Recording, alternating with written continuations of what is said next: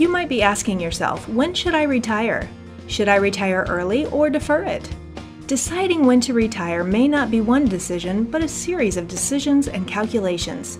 For example, you'll need to estimate not only your anticipated expenses, but also what sources of retirement income you'll have and how long you'll need your retirement savings to last. You'll need to take into account your life expectancy and health, as well as when you want to start receiving Social Security or pension benefits. You'll also want to consider when you'll start to tap your retirement savings.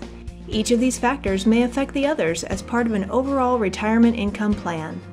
Contact us today to get help to determine the best time for you to retire.